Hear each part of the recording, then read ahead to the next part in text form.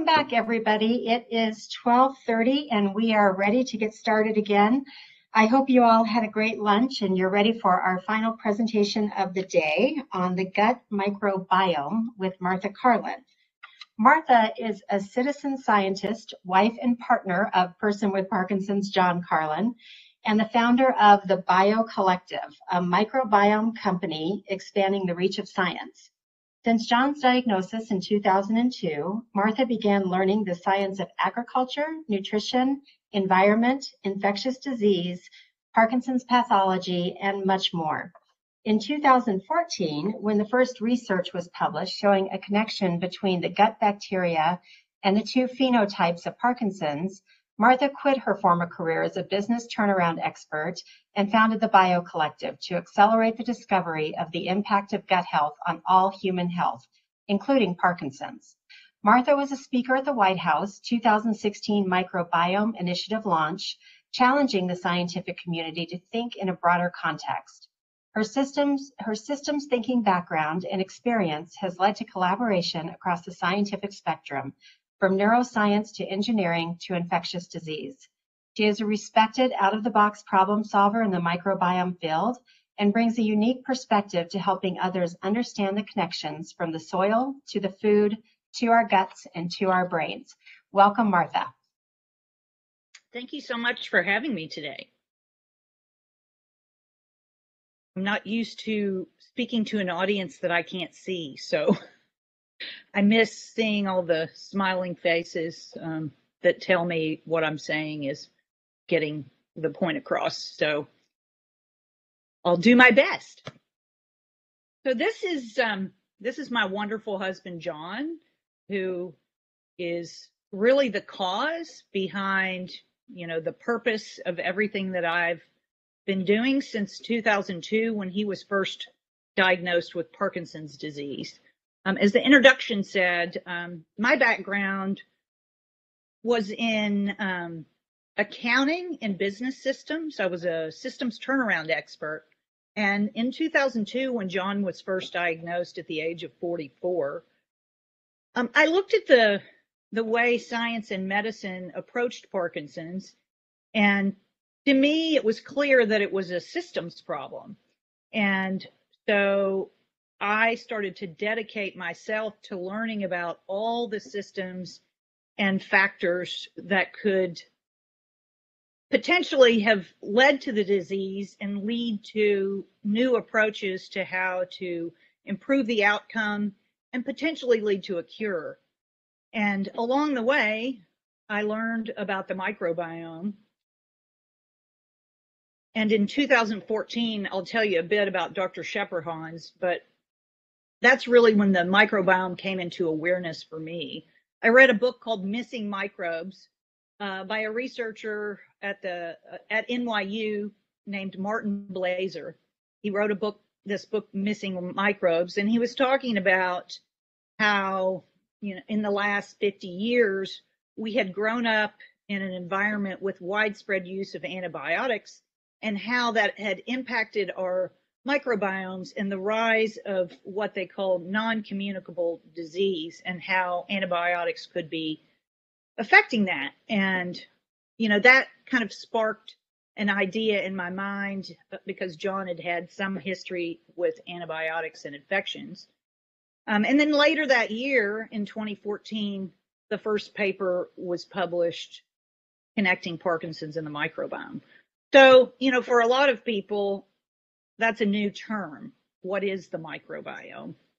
Well, the microbiome is the trillions of bacteria, fungi, and viruses that live in and on our body, and they work to maintain our health. We are actually more microbial than we are human. Just the ratio of the number of cells in the body, there are 1.3 times more microbes than human cells in the body. The number of genes that provide function for us, there are 150 to 1 microbial to human genes in the human body. And research has been accelerating since the Human Microbiome Project started in 2012 here in the States. And then there was a European Microbiome Project that started at the same time. And what we've learned from that research is that 90% of disease can be connected in some way to the microbiome. And while each individual has a gut microbiome that's as unique as your fingerprint, what we've also learned is across these diseases, we can begin to see patterns in the microbiome that can connect to some of those underlying microbial contributors to disease pathology. So, what are some of the functions that the gut microbiome performs for us? Well, they produce vitamins. Most people don't really realize that a lot of the vitamins that are important to our health are actually produced by bacteria in our gut. In particular, the B vitamins and vitamin K. The immune system is developed in the gut. I think recent research has shown that about 80% of immune system education and information is developed through our gut. The microbiome is where our food is digested and broken down in the stomach and in our mouth as we chew. These processes all the way through our body break that food down and provide the essential amino acids and nutrients that keep us healthy. They're the building blocks for our cells. The microbiome, a healthy microbiome, helps us combat harmful microorganisms. It supports our intestinal barrier, which is that thin single cell lining that keeps us separated from, what's traveling through the GI tract. And really, the microbiome is the key to proper digestive functioning. And as I said on the earlier slide, they're now showing that 90% of disease can be connected to the gut microbiome. And what's interesting about this, I often talk to people with Parkinson's, and many of them have, Parkinson's isn't the only chronic disease they have. Numerous people I've spoken with have a history of some early thyroid disease before they were diagnosed with Parkinson's. Research is showing that approximately 30% of people who have been diagnosed with inflammatory bowel disease will go on to develop Parkinson's disease. Comorbidities, or, if you know or don't know that term, that's, when you have more than one disease, it's called a comorbidity. Some of the common comorbidities in people with Parkinson's, as I said, are hypothyroid, type 2 diabetes, cardiovascular disease, such as high cholesterol, and depression and anxiety. So maybe it's not so simple as just Parkinson's. And what's interesting is, as they've started to look at the microbiome in Parkinson's and look at what they call non-motor symptoms, constipation has come up. And as they've started to look back historically, constipation and chronic constipation can precede a Parkinson's diagnosis by as much as 15 years. So you begin with a disturbed gut microbiome that slows the motility in the GI tract, and that gradually leads to behavioral changes, depression and anxiety, can lead to IBS, and ultimately down the road Parkinson's disease. Back in 2003, Dr. Brock proposed a hypothesis for the staging of Parkinson's disease. Brock's hypothesis stated that sporadic Parkinson's, which is the majority of Parkinson's is sporadic rather than like family genetics, that was caused by a pathogen that entered the body via the nasal cavity and subsequently was swallowed and reached the gut to initiate this Lewy body pathology that's hallmark in Parkinson's disease. And over time, as those Lewy bodies are traveling through the vagus nerve, the progression in Parkinson's disease. Recent research has actually been showing in animal models they can infect the gut with certain bacteria, and signals and organisms can travel via the vagus nerve, which goes from the GI tract up to the brain, to carry these molecules and signals that can be affecting the outcome of disease. So if we go back through history, there have been numerous papers, not just in Parkinson's, but also in Alzheimer's and other neurological diseases. There's been a history of research into various bacteria, viruses, and fungal infections that may have various impacts the neurological system. So this is a paper that went through all of the published studies and did what's called a meta-analysis. So they take the data from all these different studies and start to see if they can paint a bigger, broader picture of what these contributors might be. And some of the ones that they looked at were herpes viruses. There's quite a bit of research on that in Alzheimer's disease as well. And I do know one of the drugs that is sometimes prescribed in Parkinson's is an antiviral drug. And there are animal models where they can induce Parkinson's-like symptoms with specific viruses. There's research that has shown connections to parasitic infections, such as toxoplasma. There are researchers now looking at the connection between the immune system and mycobacteria. So there are a number of microbial contributors that can present with different pieces of the puzzle of the Parkinson's pathology. And, you know, one of the sort of humorous ways my husband likes to talk about Parkinson's is that it's a designer disease because everyone is slightly different. So it's almost designed, you know, person by person. So this could be one of the factors that's contributing to that through your microbiome.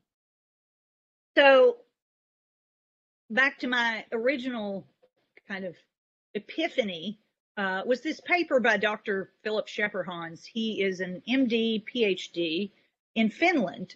And he published a paper at the end of December 2014, where he showed the two primary types of Parkinson's present with tremor dominant or a posture and gait dominant primary symptom profile.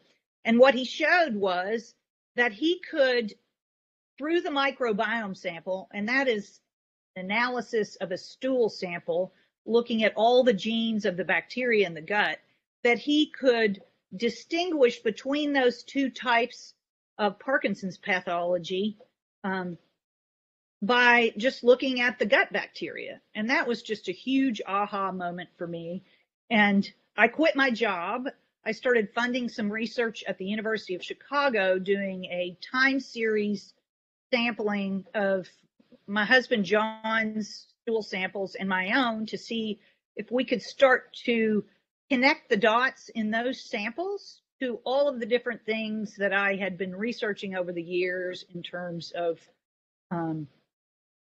potential contributors, pesticides, herbicides, food quality, infection, antibiotics, all of those things, to see if that might present a map for us. And Dr. Schepperhans has exponentially expanded his own work. We actually became friends through me contacting him after he wrote the paper. I brought him to the United States to the first week-long Gordon Research Conference in Parkinson's. And there he met a number of US researchers that he has gone on to collaborate with. And in that process, we talked a bit about antibiotic exposure. In Finland, they have a national health database of all the medical records of the the population of Finland, and he was able to go back over a 2-year period and assess the risk of Parkinson's associated with various exposures to antibiotic and antifungal drugs, and published that research showing some connections to, various antibiotics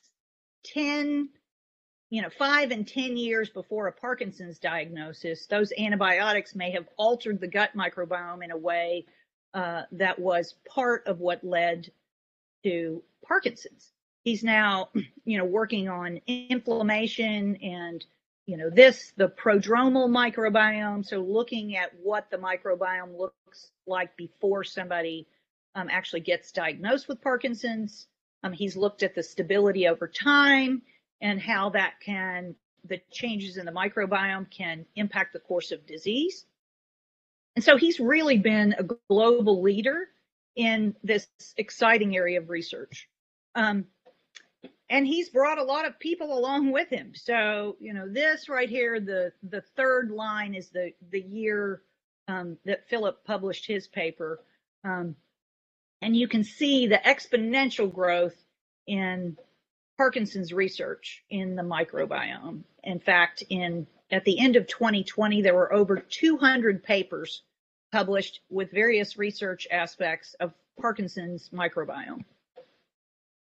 And this is just a few of those key research papers. So many of you, I'm sure, have heard of LRRK2. LRRK2 is one of the most studied genes involved with Parkinson's disease. It's an immune system related gene.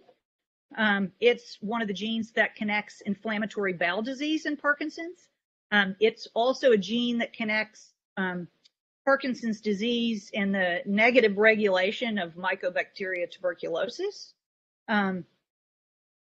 Researchers at Johns Hopkins last year were able to show that bacterial amyloid could travel up the vagus nerve and reach the brain. And then Circus Mazmanian from Caltech, who's another one of the real leaders here in the United States, he showed that in his animal models, he could actually do a fecal transplant. That's taking stool sample from a human Parkinson's patient and putting those feces into a mouse. He could induce the Parkinson's-like symptoms. And this actually led to the founding of a company called Axial Biotherapeutics that is working on targeted microbiome therapy for Parkinson's disease. So how does all this work? If, there's maybe a low-grade chronic infection that the immune system is constantly having to take care of, what happens is you get increasingly significant inflammation over time, which leads to oxidative stress, and that impacts your immune status. Your immune system gets fatigued of constantly having to deal with this inflammation. So there's a researcher, Malu Tanzi, who was at Emory, who's now moved to the University of Central Florida, which has set up a huge microbiome center. She's an immunologist, and she is studying this area in particular, the inflammation connection and connections to Parkinson's and IBS. So what happens in oxidative stress? Well, it starts this cascade of a number of kind of pieces of the puzzle that tie into Parkinson's. So you get amyloid formation, you get circulating bacterial, they call them inflammagens, but it's basically pieces of the cell wall of the bacteria that are irritating. You get biomarkers like iron. There's a long history of research in the connection to iron metabolism in Parkinson's. And what's interesting is, iron is something that pathogenic bacteria fight for iron in the human body, and there's sort of this ongoing battle for who gets to use the iron. And as that moves along, this inflammation and immune system overactivation starts to lead to alpha-synuclein aggregation. It affects the mitochondria, the gut-brain axis, and depending on what Parkinson's risk genes you may have and what other environmental factors may be involved, you end up with Parkinson's disease. So what are some ways that microbes might impact Parkinson's disease? Well, so when you have slowed transit, constipation, you have waste sitting in the GI tract, this leads to toxin buildup, putrefaction, and fermentation. And bacteria produce a number of toxins that have various impacts on cells and the lining of our gut. And as the intestinal lining gets weakened, or these holes get poked in the gut, you start to get more toxins circulating in the system. And that enables the release of something called light chain, which is amyloid, and that can block neurotransmitter release. So there's a number of bacterial metabolites too that are also being studied. Short chain fatty acids, these are butyrate, acetate, and propionate, and these are so butyrate is very important for the gut, but as the microbiome changes, people with Parkinson's are losing bacteria that produce butyrate, and butyrate helps maintain the strength of the gut lining.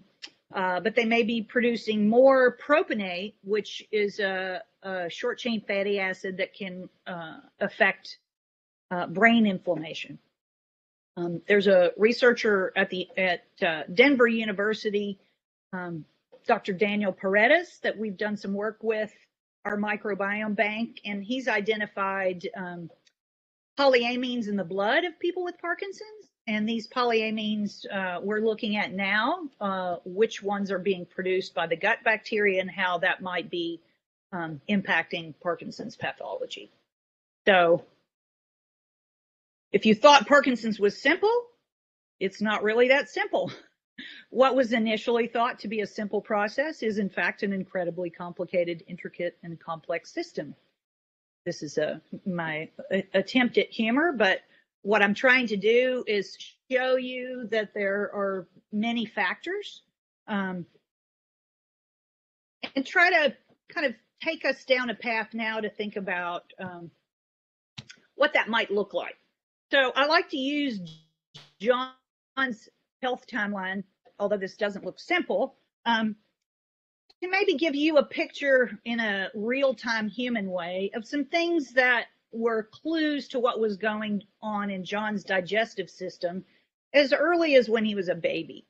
So when he was born, for the first 4 years of his life, he had some pretty significant digestive issues.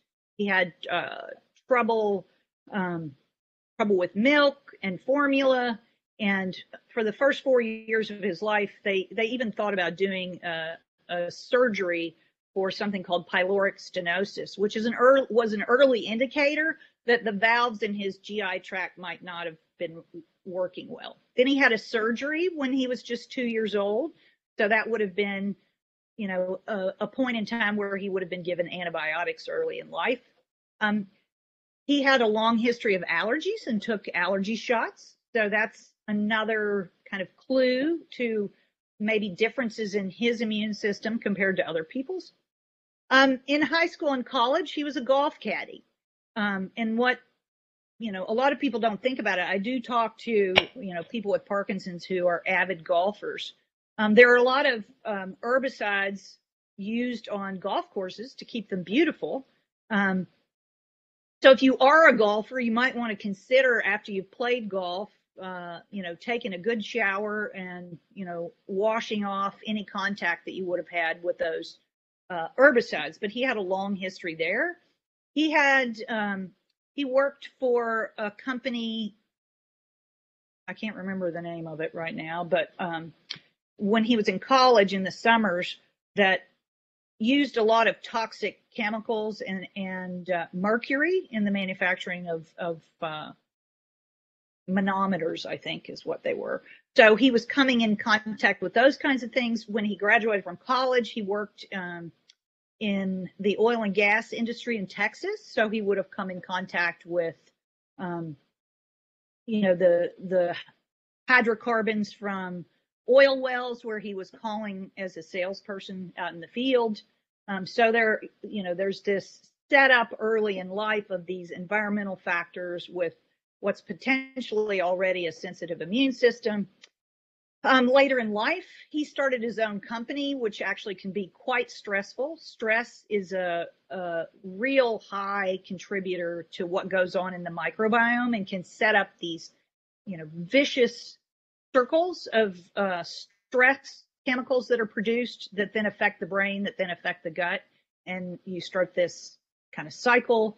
Foreign travel, and getting, if you're traveling overseas and you get food poisoning, these things can impact your gut. In 2002, he was diagnosed with Parkinson's. We started to look at our food. Alcohol is another thing that can impact your microbiome. While John never was a really big drinker, he now doesn't drink any alcohol at all, now that we've learned the impact that alcohol can have on the gut microbiome. And then in 2008, he learned how exercise could really impact mitochondrial health and Parkinson's disease. A researcher from the Cleveland Clinic, Dr. Jay Alberts, showed that by riding a bicycle at a certain cadence for a certain number of times a week, you could reduce your Parkinson's symptoms by about 35%. And John has really been a leader in the Denver community in setting up Pedaling for Parkinson's classes, and working to, support other people with Parkinson's. We actually took a trip to Australia, and John got a virus. They didn't know what it was at first. And so for about 4 months, we were going through some pretty intense evaluation of what was going on there. And they eventually treated him with a very powerful antibiotic. So he was on 6 weeks of Levaquin, and that also, impacts your microbiome quite significantly. And then in 2016, that data collection that I had started at the University of Chicago, we started to really look at all of that data and start to see the picture of what could be going on in John's gut and how we might be able to fix that. And I went to the World Parkinson's Congress in Portland, Oregon with John, and there was a research group from Israel called Clinic Crowd that was presenting some research from a scientist there who showed that the sugar alcohol mannitol could reverse the aggregation of the proteins in an animal model and pull them out of the brain. This group has gone on to do a pretty significant citizen science project, and you can find research on that on their website, Clinic Crowd. But at that time, because I had started a microbiome company, I actually formulated a probiotic specifically for John, and he started to take that while we were measuring his results, and we could see what was going on there. So John started to take a really active role in cutting sugar out of his diet, eliminating alcohol, really focusing on healthy food. And, if you're familiar with the UPDR score, John's, the higher the score, the more advanced your disease. And John's score, his high score was in 2018, and that was a 35. And at our most recent appointment, John's score was a 20, and it's been fairly stable in the range of 19 to 20 for really since late 2018. So, I think with some focus on your microbiome, you can impact the course of your disease and help to make yourself healthier. I don't think it's as simple as, you know, that's going to fix a complex system, but the microbiome is really key to your overall health. And so the more you can focus on that, the more impact you're going to have on your health. So I like to use John's chart as an example for people so that they can see really what's going on in a real human system. Can you please stop that? So this is how I took, kind of what was going on with John. And I have tons of notebooks where I write information and try to connect the dots. And this is just an example of one of my notebooks and all these different factors: genetic susceptibility, environmental triggers, viruses, fungus, bacteria, and other clues that I've seen over time. So what does impact the microbiome? Well, of course, what's traveling through our GI tract is the biggest contributor, but everything really impacts your microbiome. The quality of air you breathe, where you live, so many factors, but the things that you can have, some impact on yourself personally are by understanding how food and water quality can really contribute to a healthy or an unhealthy microbiome. Sugar and processed foods, there's lots of research going on today connecting these to an unhealthy microbiome. Excessive protein consumption, antibiotics that I've already addressed, pesticides. There's been quite a bit of research in the last few years on proton pump inhibitors and how those can impact the gut microbiome. And things that can improve your microbiome is really a high fiber diet. They've shown that by increasing your fiber intake in just 30 days, you can have a significant impact on your microbiome. The variety of plants that you eat has a significant impact on your microbiome. The healthiest people in the American Gut Study were the people who ate the largest variety of plants. So, focusing more on healthy plants, organic, because, so much of our food supply does have pesticide and herbicide residues. So, if you can't buy organic all the time, then you want to look at something called the Dirty Dozen, which is those foods.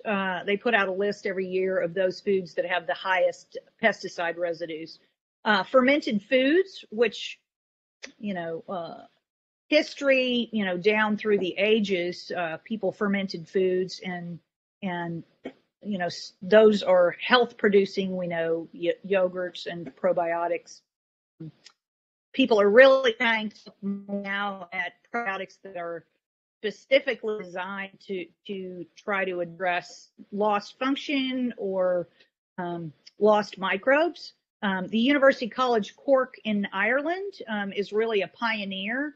The very first slide I showed with the statistics about the microbiome, that was actually done by University College Cork. They have a lot of wonderful resources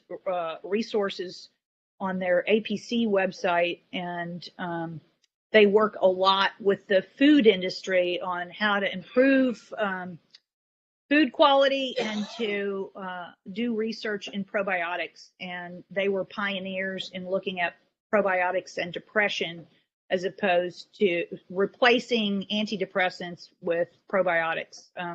John Cryan and Ted Dinan have a book called The Psychobiotic Revolution, where they talk about their research and all that they have found and kind of explain the microbiome in a really accessible way for the non-scientist to understand. So what now? How can you ask, how can I improve my microbiome and gut health? Because you really can have an impact. So one of the things I talk about a lot is staying hydrated. So healthy cells are more than 40% water inside the cell. It's important to stay properly hydrated, and in Colorado, where it's very dry, that can sometimes be difficult. And water quality is important. What a lot of people don't realize, we treat our water with chlorine in order to kill the pathogens in the water, but you'll have the chlorine residue in the public water system, and then chlorine will impact your microbiome. There are also numerous pharmaceuticals in the public water supply, and there's no regulation around the pharmaceutical residues in public water. So it's important, if you can, to filter your water. If you have a well, it's also very important to test for heavy metals and other harmful substances that can seep down into the wells, particularly if you live in agricultural areas. Food. So it's not just what you eat, but it's the quality of what you eat. So I see so many dietary fads out there, but what they don't often talk about is the importance of the quality of the food. Where did the food come from? How was the food grown? So it's important to educate yourself on food quality. I mentioned organic diet as well. There's a doctor, Lori Mishley. I think the Michael J. Fox Foundation interviews her periodically, and she has a number of videos. She has some long-term research that she's been publishing showing the people who do better in their Parkinson's outcome eat less meat and more vegetables and avoid processed foods. The other thing you can look at really is the nutrient quality of the food, ensuring that you're getting nutrient-dense foods. There's another physician, Dr. Terry Walls, who has MS herself, and she's written a number of books. She has something called the Walls Protocol, and it really is focused on nutrient-dense foods and ensuring that your body has the raw materials for healthy cells. Avoiding sugar, I've talked about that. Eating more fiber. I know everybody loves bran muffins. And something as simple as chewing your food. I think we're in such a hurried society today. You know, we don't slow down. Digestion actually begins in the mouth, and so many of the enzymes that start that process are in your mouth. So if you don't chew your food well, you're not getting enough of those digestive enzymes to really kickstart the process. Resting your digestion is also important. That can help revitalize your digestive fire. So, you know, there's been a lot of research coming out on intermittent fasting, which just means you're narrowing your window of eating during the day so that your GI tract has enough time to digest what's in there and rest. And there's, you know, various books and research articles about that. Some people take digestive enzymes if they're really unable to digest their foods. Fermented foods will have digestive enzymes in them, and probiotics will help you make digestive enzymes. And then, of course, I have to focus again back on exercise. I've been really fortunate over the years with John working with the Pedaling for Parkinson's and the biking community in meeting so many people in the Denver area who bike in the programs that he helps run and box. I've really missed the group of people that I boxed with over the last year because I hear about their history while we're working out together. You can walk, you can swim. Tai Chi and Qigong are wonderful. Reducing your stress, take up meditation, try to remove the stressors. I'll say one point on that.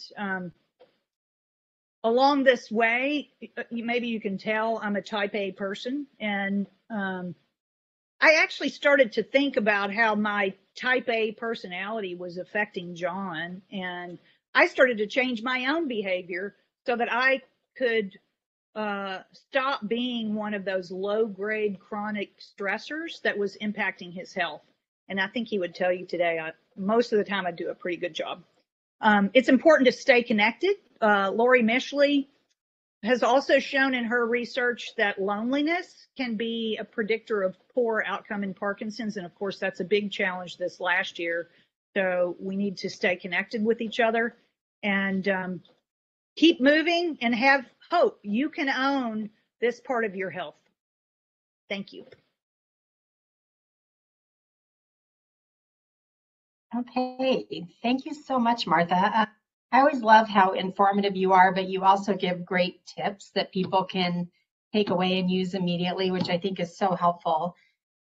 We do have a question, so we do have time for question and answers. So if you do have questions, remember you can type it into the chat box or the Q&A that's on the right-hand side of your screen. The first question we have is from Bob. Your opinion, please, on the use of sugar alternatives and their impact on the gut. Are some better than others? So there actually is quite a bit of research on various sugar alternatives. I think a good resource to look for those, there's a I think they have a website. It's called Gut Microbiome for Health. It's actually a group of, I think, GI doctors in Europe who started this, and they publish a lot of the research around that. I do know that they have shown different sugars have an impact on your microbiome, and I can tell you from our work with my chief scientific officer, who's a world-renowned microbiologist, you know, when we want to grow different bacteria, we select different media, and those media are sugars quite often. So those will have an impact. And what I would say is a lot of the synthetic sugar alternatives, I would be careful using synthetic sugar alternatives. Okay, thank you. Right now, that was our only question. I think you did such a good job of laying everything out that we don't have a lot of follow-up. Here we got another one. So, does the type or brand of probiotic matter, or does the amount count?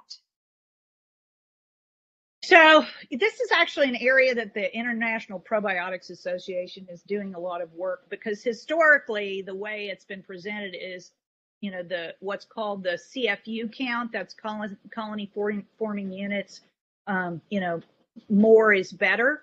That's not necessarily the case. The other thing I would tell you is that the vast majority of probiotics on the shelf are all supplied from just 3 global suppliers. So most of the strains of bacteria that are going to be in those probiotics are all the same. So there's a lot of focus and effort now on bringing diversity to what's in probiotics and making probiotics that are really focused on specific functions or solving specific problems. And, you know, that's, you know, when I talk about the probiotic I made for John, I actually made with my chief scientific officer in a software program that we built, where we predict how a community of probiotic bacteria interact together. I made that formula so that it would convert the glucose and fructose in his gut into mannitol. So there's a lot of research ongoing, and I would just say, you know, do your research and you know, make sure you're getting some variety and some specificities. If you have constipation, that it is a probiotic that helps with constipation, or if you know, have some other issue that you're looking for something that's more targeted. Okay, terrific. Let's see, continuing on, from Kirk, what about fecal transplants?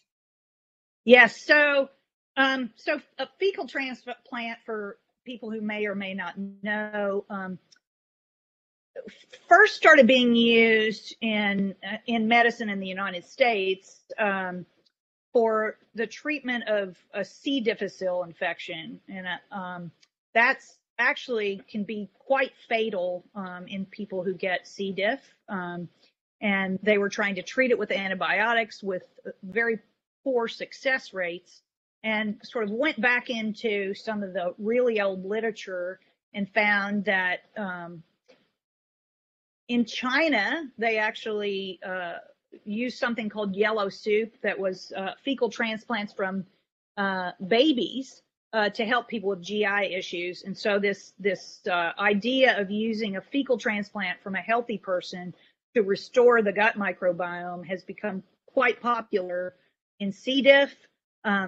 There's a company called Rebiotics who's actually bringing that product to market as a prescription treatment. And there are researchers who are doing research in Parkinson's disease using fecal transplants. So they would work on trying to wipe out the microbiome that's there as much as they can and then restore it with a fecal transplant. I think the last time I looked, there were 4 or 5 ongoing clinical trials at clinicaltrials.gov that are doing that. And I think it's an interesting area of, potential future treatment. It does sound very interesting. Let's see, from Chris, what about PS128? Are you familiar with that? I'm not. PS128? PS128. Is that a probiotic? I'm not sure. Chris, if you want to give us a little more context around that, we'll move on to the next question and we can come back. From Jackie, is there research on the effect of mercury used in dental fillings and Parkinson's disease? I haven't seen specific research on mercury fillings in Parkinson's disease, but there is a long history of research with, showing the connection between heavy metals and neurotoxicity. And mercury is one of those metals. And that actually was something we tested John for early on, and he had a very high level of mercury. He grew up in Cleveland, Ohio, and, during the 60s and 70s, there was a lot of mercury, and then he worked at that company with mercury. But in the filling area, I haven't seen specific papers about that, but I have to admit I haven't looked for specific papers about that. Okay. And then there was a follow-up to the fecal question. If it was something that they wanted to do or be part of a study, is it readily available in the US, and how would one go about getting that procedure? So I do know there's a doctor in California who is part of a trial system that is doing them, and I can't remember her name, Dr. Hazan, but I can't. If you want to email me at the address on this slide, I can get her name and let you know that, and I can also look up on clinicaltrials.gov and send you the information on that. Great. Okay. From John, how do you recommend, or do you recommend laxatives or Miralax? So there's actually been research that Miralax changes the microbiome if you use it long term. So I think if you want to email me, I could send you some research on that. Of course, chronic constipation, I don't think people really understand, if somebody who doesn't have the kind of constipation that some people in Parkinson's have, they don't really understand the magnitude or the impact on somebody's daily living that this can have. And by that, I mean, some people might only go to the bathroom once a week, and I don't know if that's this person's problem. So, it's important to get relief, but it's also important to try to figure out how to get working, because if you use laxatives all the time, then you end up in a situation where you can't go without the laxative. So there are some other things like the water intake, the fibers and things that can help. I'd be happy to send you some more information on that. Okay, all right. From Barbara, what are the best resources for staying abreast of the latest research on PD and the microbiome? So, well, I have a website that I just started in December to try to kind of pull all this information together that I've learned over the years of being John's partner, and that's Martha's Quest. And I actually do a quarterly summary of some of the key papers, and then provide a link to the PubMed search. If you want to look at all the papers, I provide you a link so you can look at all of those papers. And so if you go to Martha's Quest, you can find that on the website. Okay, great. And then Chris did give us a little more information on that. So he says, yes, by Solase, I'm going to butcher this, but it's Lactobacillus plantaris with high dopamine output. Okay, so it's a Lactobacillus plantarum. Okay. Lactobacillus plantarum is a really wonderful probiotic organism. I'm not familiar with that particular one, but I am familiar with a number of Lactobacillus plantarum, and we have one ourselves that we actually isolated from fruit we collected and fermented from Longmont, Colorado. So Lactobacillus plantarum is a wonderful probiotic organism, and I'd love it if you would email me the name of that one, because I'd just love to look at the research behind it.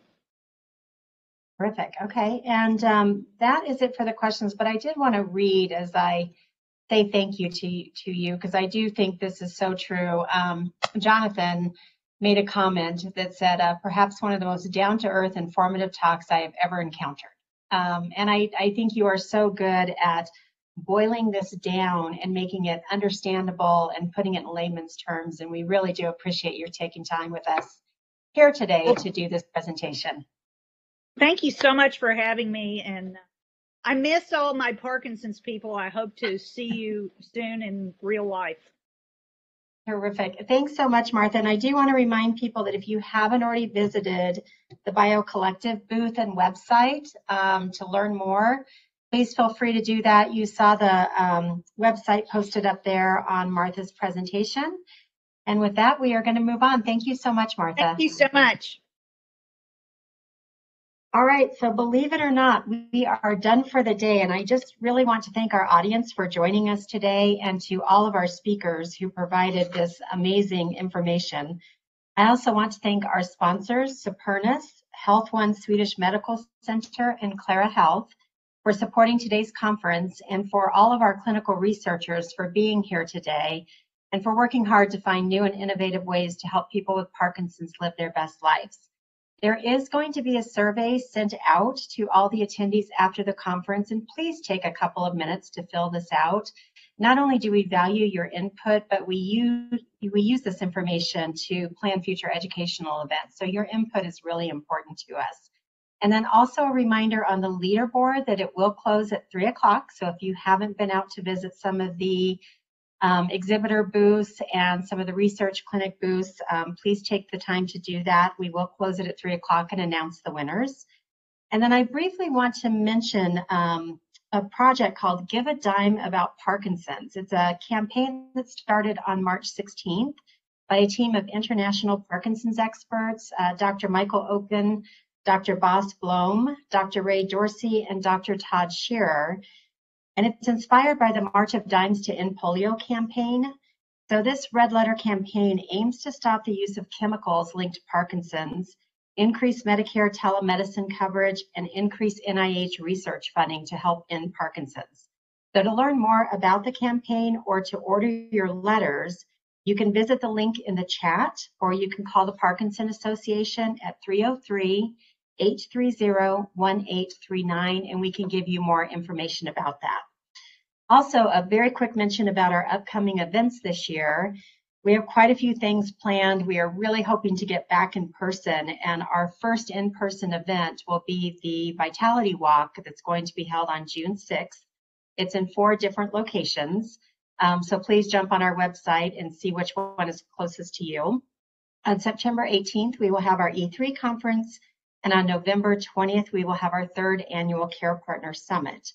If you're interested in learning more about any of these events, please visit our website at www.parkinsonrockies.org, or feel free to give us a call. We are all back in the office at 303-830-1839. And I am so thrilled that we were able to do this conference today and share with this amazing community. I really appreciate all of you taking some time out of your Saturday, and I hope you enjoy the rest of your weekend. Thank you.